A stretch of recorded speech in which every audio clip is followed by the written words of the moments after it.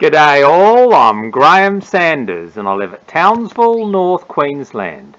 That's where latitude 19 crosses the east coast of Australia. You're looking at one of my Hocking's Eyes hives, and I'm going to discuss here the dangers for poor males in mating swarms when they roost. Now it's very early morning, so as you can see there, zero activity yet as the temperature warms up. But we're not looking at this hive. I'm looking at this hive here that's had a mating swarm out the front.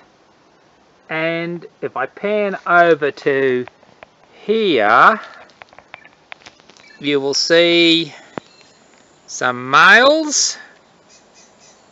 Hopefully I'll get it right.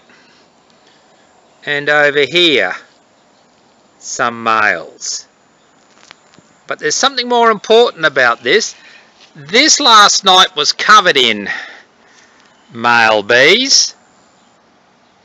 See if I zoom in and get it better. But you can hardly see any male bees left there now. And there's a good reason for that. If I can zoom in and get the angle of the dangle right. Where are we? See if you can see them. Yes, you can see them. Ants.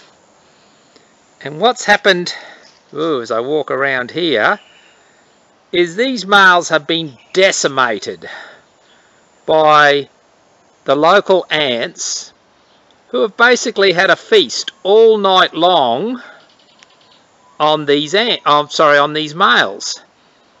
And so these are just the remaining few males that are left that were roosting here, and there's hardly any left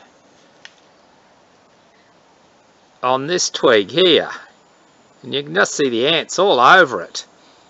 And the males are just being decimated by these ants.